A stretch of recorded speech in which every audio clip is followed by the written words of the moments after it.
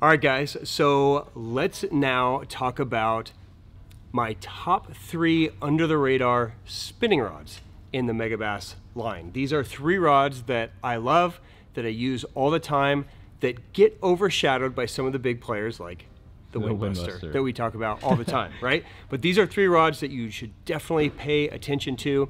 Within the Megabass line, you hear things, you know, Windbuster, you hear Ronin all the time, right? You hear Whip Snake. Like, those are the 3 that are thrown around. But there's so many spinning rods. I mean, there's probably 50 or 60 different models of spinning rods through their line.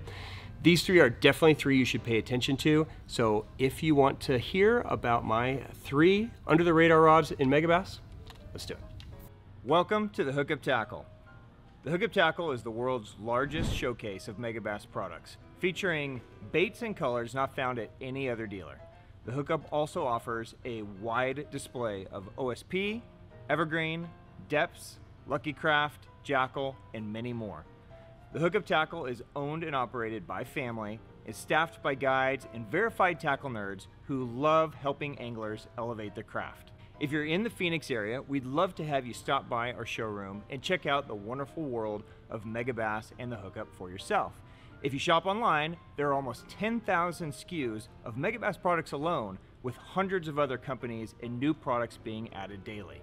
So next time you're looking for that hard to find bait, that color your fish have never seen before, or maybe you just want to elevate your game, look at thehookuptackle.com. All right, welcome back, my friends. I am Ben with Hookup Tackle, aka the Tackle Otaku on Instagram.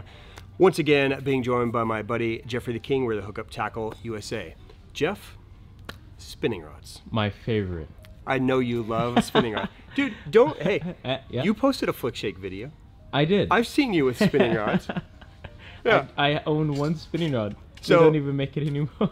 Every time Jeff and I travel somewhere and Jeff's filming and I'm shooting and I'm sucking, right? Like, literally, like, I think back to, like, I don't know, our first Wisconsin trip, right? What a lovely trip. And it felt like 40 hours went by and I hadn't caught a fish. Yeah. And I literally will put the rod down and Jeff will pick it up and make 1 cast and catch 1. Like, for a guy that hates a spinning rod so much, every time I see you pick 1 up, you catch a fish. There's something to it, man. Yeah, yeah. So maybe you were born to throw a spinning rod, Jeff. I think that has to be it. I think that's what it is. Okay, today we are going to highlight 3 rods in the Megabass line that I feel are under the radar. They're rods that deserve to be talked about, and we've spoken about all of these rods at some point or the other, but they're rods that tend to be talked about and then kind of overshadowed, I guess, right? That damn Windbuster just overshadows everything. It's a killer, right? Man. So, you know, within the P5 line, the Windbuster is definitely kind of the star of that line. Within the Orochi line, I would say probably Whip Snake is definitely the star of that line, right? So, you know, those are the rods that we hear talked about, or Ronin, right? Because of the jerkbait rod. But these models that I'm going to talk about today are important models to know about. And if you guys like using spinning, all 3 of these are key rods that you should definitely know about if you're building your Megabass rod arsenal up. So we're going to start right here. Now, this is probably the newest of these to the line. It's been out, I guess, about a year or so now. Jeff and I actually, I guess it has been about a year now, Jeff. It's coming up to about a year. That we used this for the first time when they finalized this model. So this is the Megabass Triza Ageha.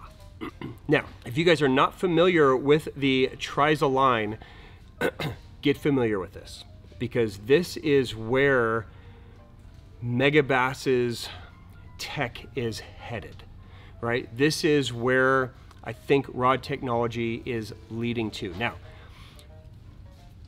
10 years ago, I would have never imagined sitting here talking about one of my favorite rods being a multi-piece rod, right? But here we are. Trizas are all multi-piece rods. Now, these are 3-piece rods, okay? What's different about a Triza multi-piece rod versus an Orochi XXX or, you know, another brand's multi-piece rod is, instead of taking a rod, right? Instead of taking, for instance, this one is an F3 7.2, right?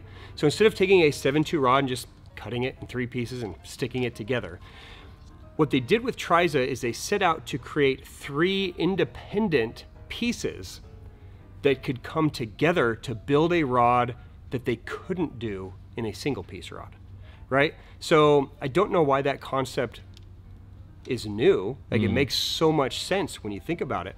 But the first brand I know of to create 3 independent pieces to come together as one rod. So, you know, each piece is designed to do something different. The butt section is designed to give the rod stability, its backbone support. The middle piece is designed to fight the fish and give the rod its performance. And then the top piece is going to be basically your castability, your usability, your sensitivity, that kind of stuff, right?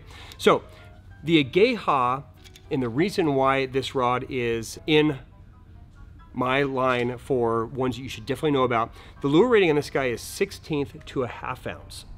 Okay. Now, what's important about this is probably the closest rod on the market to a wind buster, but it's a slightly different taper, right? So I remember when I first picked it up, I'm like, oh my God, it's just like a wind buster. Remember, that's what we were saying, right? And granted, it specs out similar, it's 7.2, right? But it's got a little bit softer tip. It's a little bit faster and more tip. So what it does is it allows load of lighter baits much better than a wind buster. I think the wind buster is great for like 1/4 and 3/8 ounce stuff, but it really struggles below that 1/4 because it wasn't built for that. It was built for 3/8, 1/2 ounce stuff. So it does that, you know, I guess what I would consider heavier stuff really, really well. But when you need to drop below that and throw a 3/16 ounce or an 1/8 ounce, like say you want to throw a little Okashira screwhead and a spark shad, wind buster is not a great one for that. But you can do it on this, and we did it. And we took these out to the Great Lakes, we threw a little screwhead around, we threw a free rig around, threw a drop shot, and it's sensitive. You can feel the bottom contact, you can feel the bites exactly how you would expect, but you could also use this tip to throw those lighter baits like, you know, a spark shad, Okashira screwhead. So just a ton of versatility to this, plus you can travel with it. So if you want to break it down, you can. So number 1 on my list of under the radar definitely goes to the Triza Ageha. All right, now speaking of kind of very similar type techniques, bottom contact specifically, for me, this is a rod that really gets overshadowed by the wind buster, and it's a shame because it's an amazing rod. This is the Destroyer P5 baby plugging. Okay, now you guys have heard us talk about the wind buster 9 million times, and you guys know the wind buster was built as a hard bait rod that ends up being incredibly sensitive for bottom contact. This is exactly the same. This is just on a lighter scale. Okay, so the baby plugging was originally designed as a plug rod, right? As a lure rod for throwing smaller baits like a spy bait, a smaller jerk bait, a smaller crank bait, right? So it's built with a lot of kind of flex in the tip so that it can load up some of those lighter weight hard baits. Let's spec it out real quick for you. It's 7.2, 3/32 to 7/16 of an ounce. So you can really throw some of those lighter baits in X70, little griffins, all that lighter stuff can go on this rod. But whatever they did to the wind buster, where it made it super sensitive for bottom contact, they did the same thing on the baby plugging. In fact, the baby plugging is really the drop shot rod of choice for everybody I know up in the Great Lakes, East Coast, North, where you guys are using nose hooks, hazardongs, flatworms, all that kind of stuff. If you guys are drop shotting with a nose hook, the baby plugging is money. Once you get just a little bit of load on that tip, it's the crispness, just you feel everything super, super sharp. So it's an amazing stick. It can also manage a lot of the stuff we talked about on the Ageha. If you need to throw that little Okashira head, little spark shad, small little swim bait, it can do all of that stuff really well. But you know, for me, primarily, this is my drop shot rod when I need to use a nose hook. It's just a beautiful, beautiful rod for that. So there you go. Number 2, the baby plugging. All right, and then number 3 on my list of most under the radar rods, and I've been trying to make this a not so under the radar rod, but you know, you can only say the same thing so many times. Until you use a rod, sometimes it's hard to really understand it. This is the Megabass Silver Shadow 611 medium spin. Now, this rod is probably the best rod I have ever used for jerk baits on a spinning rod.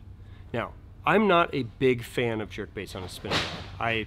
I've got all the 110 sticks, right? I've got all the best stuff. I've got great reels, I've got great rods. I just love throwing a jerk bait on a casting rod. But there are times when you just need to throw it on a spinning rod. Maybe it's just super windy. For me, what I utilize this rod for also are things like a little dipper or a small little swim bait on a little ball head, right? This rod super excels at that. It's got just the right amount of give to where you can twitch a jerk bait easily, but you can also cast and fire off a lighter swim bait, or something that we will do all the time that's maybe just a little bit too light to make long, accurate casts on a casting rod. Now, the Ronin really overshadows this rod here. So, you know, everybody kind of knows about the Orochi Ronin, and it's an amazing rod built specifically for throwing a jerkbait on a spinning rod. This rod is almost identical to that taper. So if you like that taper on the Ronin, this one is just lighter, it's thinner, it's crisper, gives you a few extra inches, which if you're fishing from a boat, can be nice when you're really trying to cut through the wind and maximize your casting distance. I like the tapered grip. I just like the way it feels. My hand is always on metal, so the sensitivity is super high. It's super clean. And one of the reasons why I think it gets overshadowed is because this rod was actually built to be the Ronin of saltwater. Right? It was built to be kind of the sea bass version of the Ronin. So a guy fishing in Tokyo Bay, for instance, can throw his jerkbaits the same way, you know, the guy would be throwing the Ronin out here, right? But ocean, fresh, salt, fresh, right? We got to throw all those words out, right? The only difference is this one's silver. Yeah. That's the difference. That's it, right? So if it was, you know, that kind of snake skin, kind of cross-woven color, it would be an Orochi. But it's not. It's silver, so it's a silver shadow. But if you can look past that, it's a beautiful, beautiful rod. So if you guys like using spinning rods for reaction, like using spinning rods for small little swim baits, this one is super sick. That's the Silver Shadow 611 medium spin. All right, guys, that is a wrap on my 3 favorite under the radar spinning rods in the Megabass line.